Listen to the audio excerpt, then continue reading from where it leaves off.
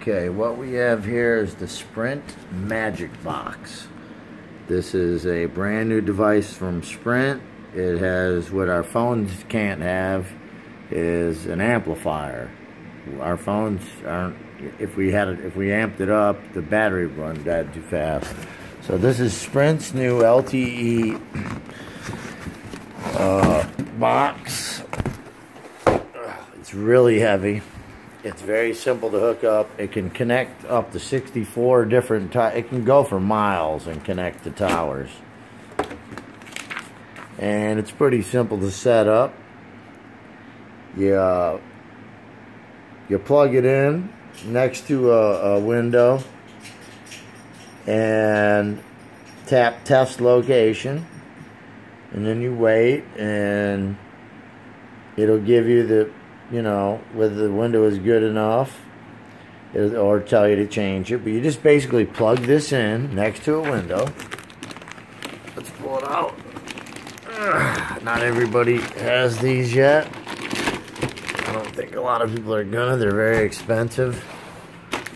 But, ooh, shit. Oh, whoops.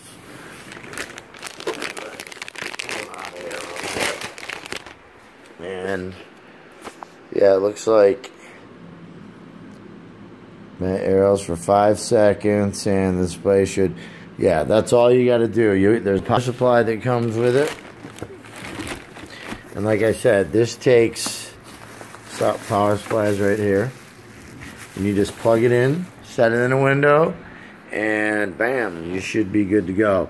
I may do another video on its operational changes. I'll do maybe a few tests, speed tests, and we'll see how this baby works. But it's supposed to connect, like I said, up to 64 towers simultaneously and beamform them into one powerful LTE signal. So we'll see what happens. And but this is the Magic Box from Sprint. This is its newest device.